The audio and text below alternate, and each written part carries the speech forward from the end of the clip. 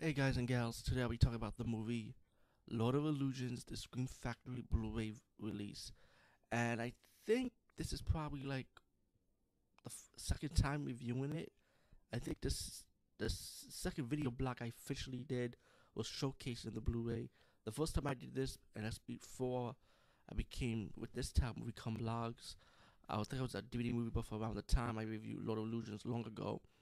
But this version is the director's cut version I reviewed. It also comes with a theatrical cut too, and a lot of great special features. Just Google it or go to Blu-ray.com and you'll know about the special features play by play.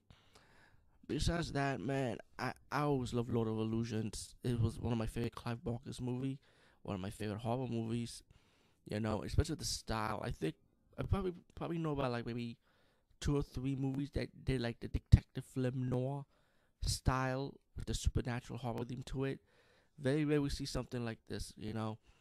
But I like this movie, man. I like the characters. I like the story. I like the death scenes with the blood and gore scene and how they set it up in this movie. And the director's cut showed a little bit more, you know, that kind of like wow, it kind of filled in the gap that theatrical cut did not. You know, even though I did enjoy the theatrical version, but the director's cut explains a little bit more better. Um, Let me just talk about the movie a little bit, not too much, you know, without giving anything away.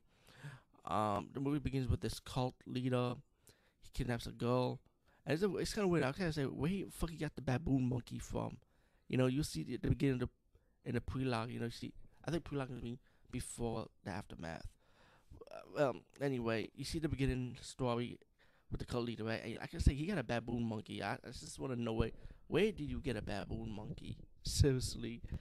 Um, Besides that, I think these guys are from the same town, went to the leader to rescue the girl and stop him. I don't know if he was gonna murder the girl or not. We don't know, but it's pretty much the cult leader has a liking to one of the heroes in the movie at the beginning part of it. I mean, that's gonna rescue the girl, and once he rescued the girl, you know, they killed the cult leader, and then that's when he rescued the girl.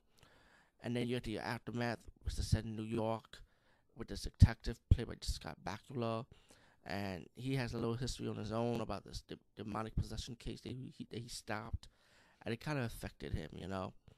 I think one of his bosses, I think the boss that came to visit him, hired him just to do to do like a mystery or go to like, I think he was probably going on vacation. Yeah, yeah, investigation. Excuse me, to to Miami, Florida, to Miami, I think, or Florida or something like that, to do an investigation on this guy. That he stumbled upon this other guy being murdered, and then it ended up becoming a case that he was kind of curious about. And then the woman saw him in a newspaper on one of the murdered friends of the magician guy who was the hero in the beginning part of this movie who saved the girl, and she wanted to hire the detective to investigate on her husband, make sure like he's safe or whatever, you know. But later on, she invited Scott Bakula's character to his magic show. The illusionist was dead from one of his own tricks, and the investigator decided to investigate this and help the woman out pretty much. Um, as the movie progressed, you know, you get like the serial killer in between this movie, who's killing these people, and you already know who the serial killer is. He was like one of the cult followers from the beginning part of this movie, who kind of grew up 13 years later, you know. And it's pretty much it's like what the movie's telling you is like pretty much I think he's gonna rescue his master pretty much, the cult leader, and also invite other cult members to come back. What they trying to start back then. Yeah, I don't want to ruin too much, but you know, it becomes the horror elements as it progresses forward, especially towards the ending, towards the final scene segments. You'll see the horror elements and so on. I don't know. I like this movie. I always did. I never doubted it. I know there's haters for it. You know, there's people that like it, but I know there's a lot of hate comments and hate reviews for this movie. You know, not all of them, but I know I was surprised to know some of it. You know, I was like, why hate on this movie? This movie was good, man. You know, I was surprised there was never a sequel on the detective. I like to see because when I saw the liner notes, he I think he did two short stories on this character. So I'm surprised he ain't did a part two.